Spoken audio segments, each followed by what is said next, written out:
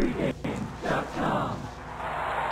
Ken Thomson, Dave Cokin back. Second of 2 college videos, second of 4 videos. We'll have 2 NFL videos coming up. Dave Cokin's up on the hot seat, and Dave Cokin, Louisiana Tech, they are at home. They're playing a Western Kentucky team that last week I was very fortunate I got some money from.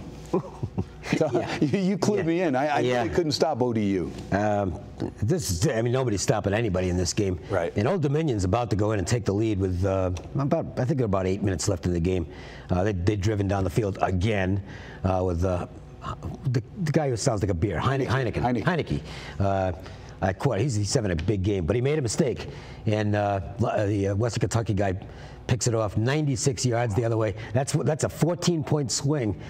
And then they added a late field goal for the 66-51. Kind of a lucky win for Western Kentucky. A good effort by Old Dominion, which in his first late field goal year actually covered the closing line. Yeah, that's right. So, I mean, you wonder if Coach know that. No, he's trying to get. He wants to get to 15 for obvious reasons. Sure. It's 15 is better than 12. Right. But Western Kentucky is not. They showed some stuff early in the season, but they've had a couple of problems. One is closing games, although they did last week.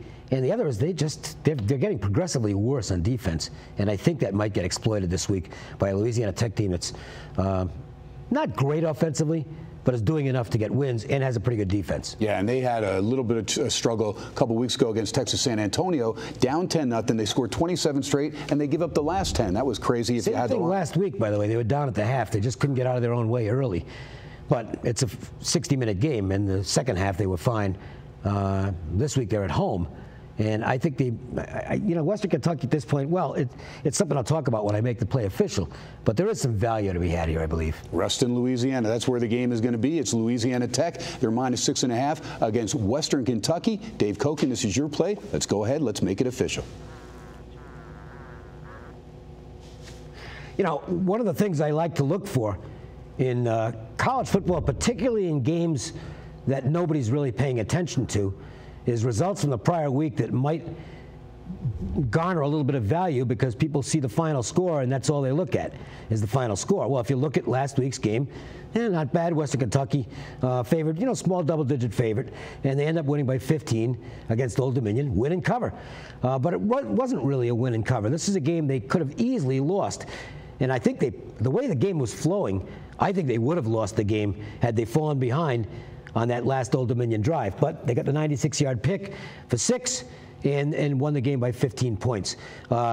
This is not a good football team right now. And if you look at their defensive charts since the start of the season, they were never a good defensive team to begin with, but they've gotten worse and worse and worse. And they've been really bad in terms of wearing down in games. You saw, I think the game that everybody saw it the most in was the Illinois game early. That's all the way back in week 2. They had that game won, and Illinois blitzed them in the fourth quarter and got the victory. That game's been long forgotten by most people, but it actually was the tip of the iceberg as far as Western Kentucky is concerned, because they've maintained that tendency the whole stinking year. This team can't finish a game.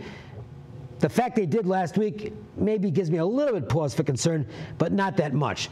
Louisiana Tech, I don't know what's wrong with their offense in the first half. Maybe they're just showing up late for games, but they have come on and played well in the second half of these most recent games. And prior to that, they had the annihilation against UTEP.